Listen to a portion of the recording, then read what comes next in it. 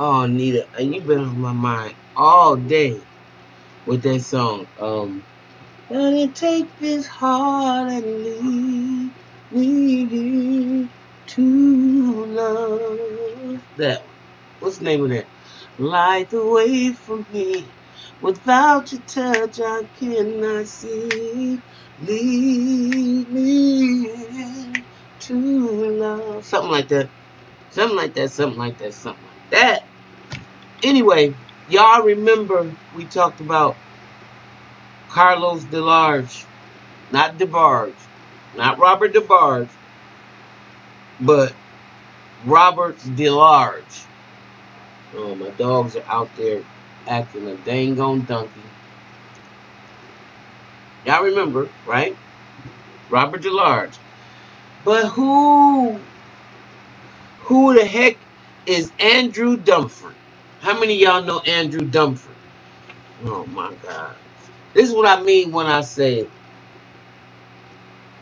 black people fought on the side of the North and the South. Died in every war that y'all have had. They even fought against their own damn self. When you wouldn't even allow us to even be buried in the same cemetery with you. But we sit there, and that's why I said, who is the real American? Why should I give up my citizenship? I'm the real American. We died and fought for real for this country. And our blood is soaked in the soil of this country. And for anybody to think that we less American, I think you should claim it. Yeah, too many people that died under this flag for senseless shit.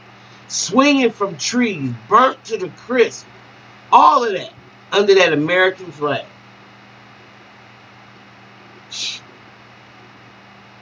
I'm telling you. My people from Kosciuszko, Mississippi. My people are from Poplar Bluff, Missouri, and Cape Girardeau, and St. Louis. And y'all know Mississippi was hard.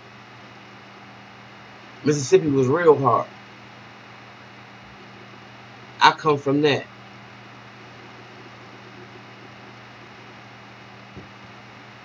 But I can tell you about Andrew Dunford, a Louisiana plantation owner, which he worked with some 75 slaves, and it was one day a finely tuned planter ideology and considered himself a patriarchal master in the best tradition of the Southern master. Okay, he was a finely tuned planter. Although Dunford railed endlessly against the seemingly incompetent laziness and ignorance of his Negroes, he took pride in playing the role of their master and protector. When Robert Riello, a French-trained free black engineer who had invented a new method of refining sugar, offered Dunford $50,000 for the use of his plantation to test the process. Now, that was a lot of money back then, right? The planter turned him down, noting that he could not give up control of his black people. Dunford's people, of course, were his slaves, and he treated them as such, even though he had the same skin color as them. With the rare exception of his personal black bodyguard, he never showed any interest in releasing any of his people from bondage. As early as 1680, laws had been passed prohibiting blacks from having white indentured servants, but until the late 1840s, there were no prohibitions,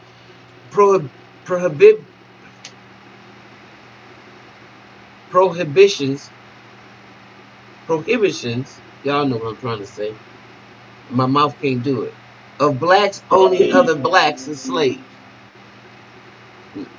Consequently, in 1835, Dunford traveled north to Virginia to purchase additional hands for himself and his white friend and mentor, John Dono. During his trip, he confronted, perhaps for the first time, the Southern distaste for black slave traders, as opposed to blacks who bought slaves for their own use, and he consciously manipulated the distaste to obtain slaves at lower prices. Yet, throughout a lengthy discussion with McDonough on what Dunford called Negro traders, he showed not the slightest understanding that the term applied to him. He was like Bigsby. He was like the dude sitting on the porch. What was his name? Clarence Bigsby. Dave Chappelle. He didn't have the slightest understanding why they hated him, and applied to him that he was doing to his own people was treasonable. These possibilities were lost on him because he fully identified with the white slave-owning elite. Many wealthy free blacks like Dunford considered themselves more white than black. So no matter their actual racial heritage, they thought they were white. Well, they considered themselves white. They showed little sympathy for slaves and had few qualms about the morality of slavery. Dunford's northern educated son had no greater sense of identification with blacks than his father did.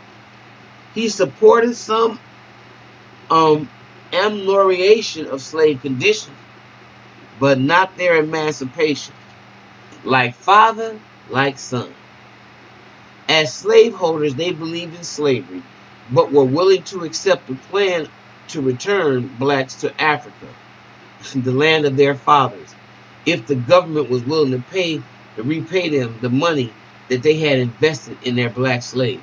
Now, they should have sent their black asses to Africa, basically. They asses should have went. They should have went. I'm sorry. Excuse my language.